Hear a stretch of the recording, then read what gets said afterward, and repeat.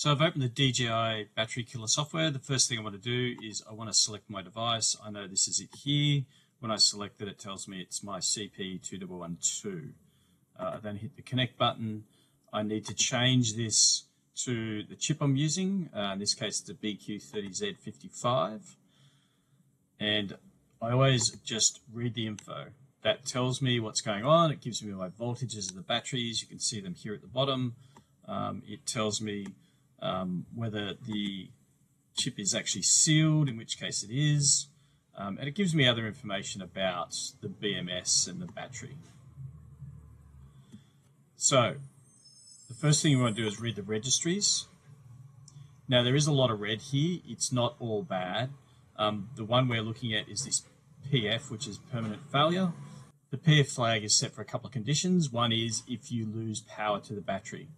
Now, some of the red items here are red because basically that's disabled. So if we look at this SEC1 and SEC0, they're related to the battery being sealed, or if you are in full authentication mode. They will go green when some of those things are active.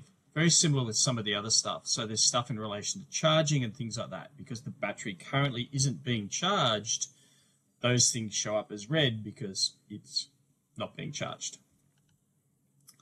So we can read the chip, but with the connection's fine. The next thing we want to do is we want to try and unseal the chip.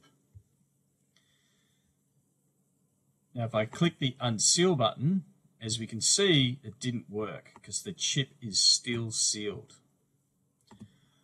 One way to get around this is if I come down to the unseal section, and this will let me change the keys for these various different functions. So I'm going to change the unseal key, I'm going to change the full access key, and I'm going to change the authentication as well. I'm then going to hit the full access button,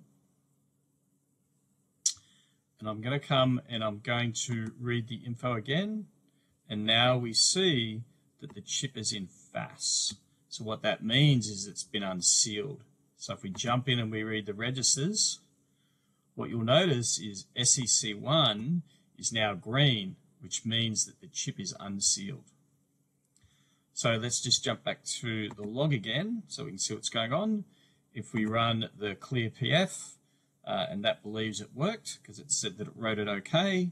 If we go back and read the registers again, what we see is that PF is now cleared. So what we want to do from here is we want to seal the battery.